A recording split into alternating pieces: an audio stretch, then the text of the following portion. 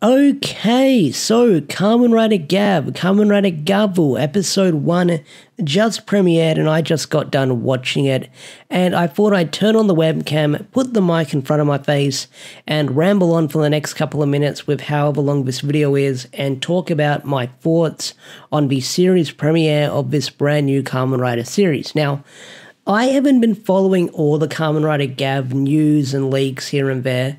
I followed a couple of stuff here and there, but I didn't cover it extensively on the channel. Like when we had a couple of visuals here and there, I'd talk about them.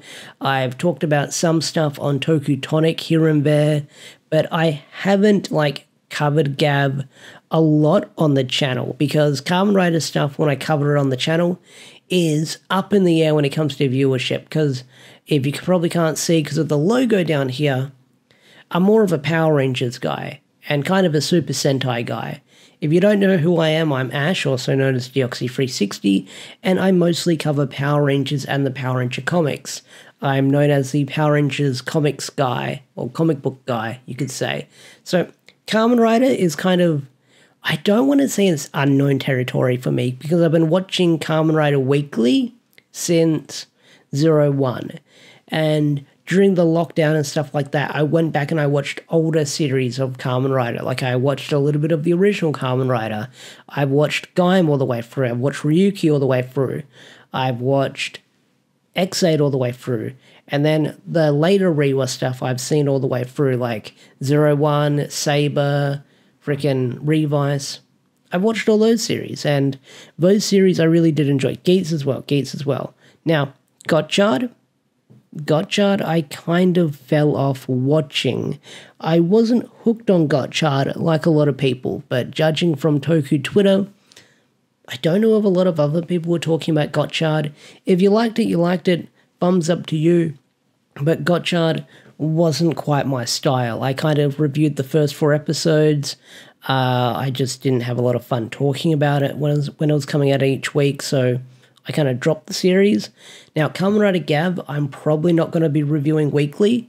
I'm probably going to find a new format for reviewing Kamen Rider Gavv, and that might be in the form of shorts, making 1-minute shorts, giving my thoughts and impressions on the episode, because, you know, shorts is where it's at these days, according to YouTube, I think. So we'll see where we go with that.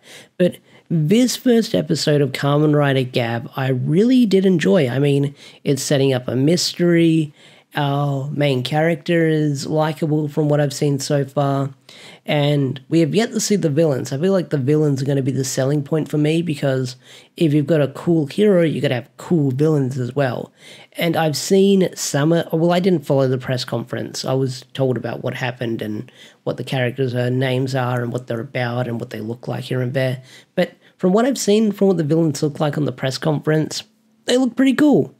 But this first episode does have a lot of mystery, and I feel like that mystery pulls you in right away. But we first see our hero Shoma running away from this organization, and they've got cloaks on, they've got these masks on, they've got these like futuristic laser tag pistols chasing after him, and he runs through this door, and then it leads into this like labyrinth of other doors and stairs and stuff like that, and then he falls through this blue door, and this blue door leads him into Earth, and Shoma has this very interesting line saying, "Oh, this looks like the place that my mother was from, or my mother told me about that she was from."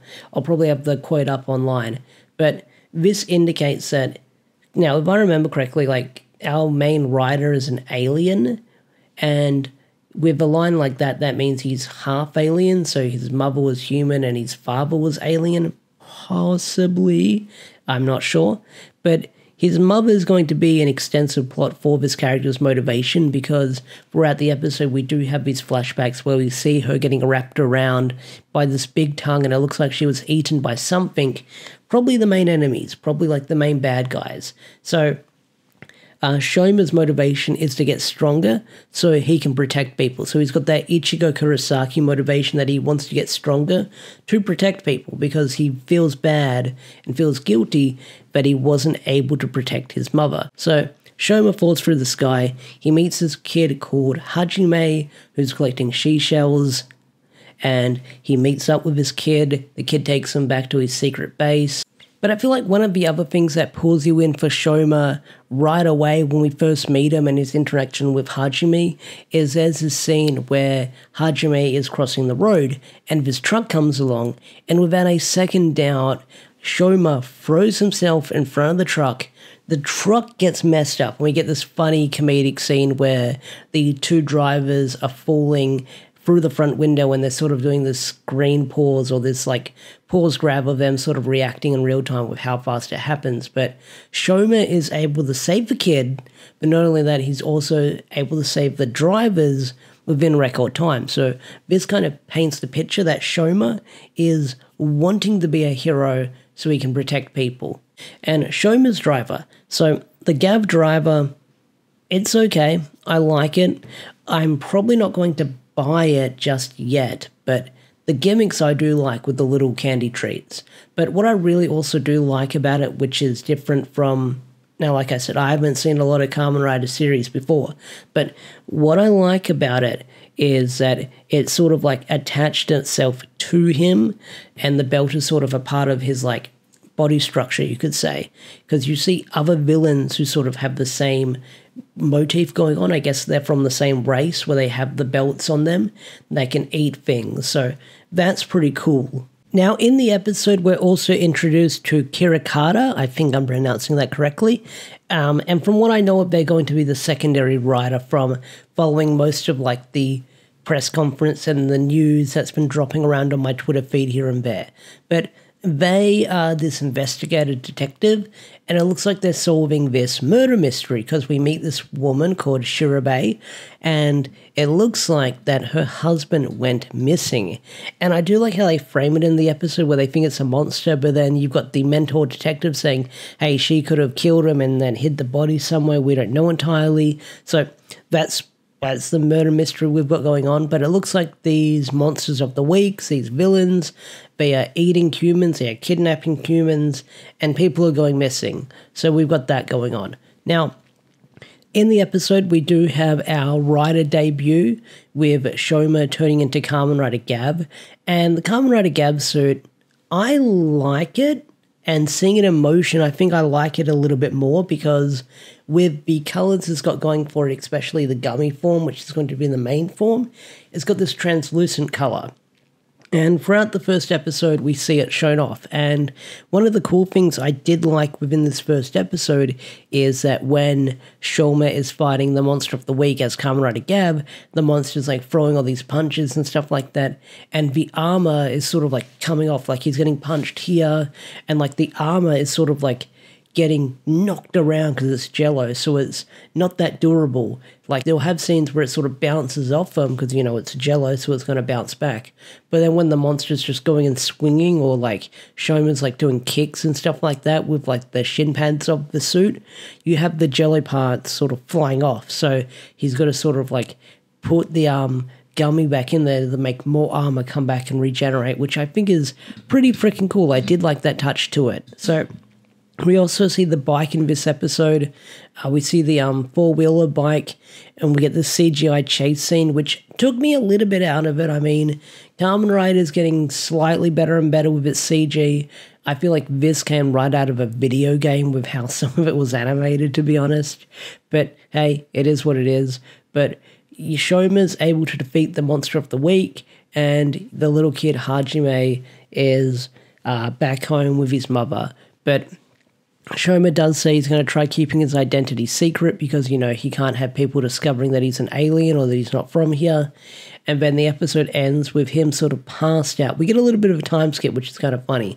Like, there's this scene where he's passed out and he's discovered by this girl, which is probably going to be the friend companion moving forward, because like I said, I've been following the scans and the leaks and the rumors and stuff like that too much, but she's probably going to be the female companion that's going to follow him around.